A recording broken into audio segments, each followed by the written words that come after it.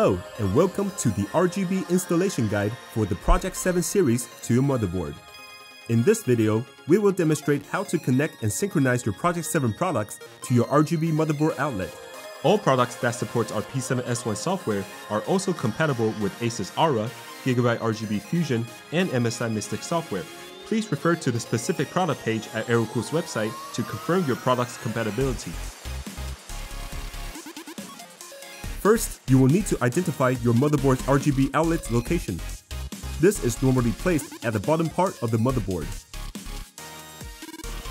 All Project 7 products comes with a dual RGB cable connector, one male and one female. Use the female connector to connect to the motherboard. Once it's connected, it will automatically synchronize with your motherboard, and you will be able to control the RGB lighting and its effects via software.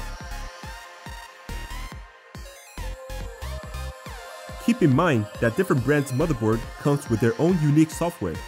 It is usually labeled as LED strip.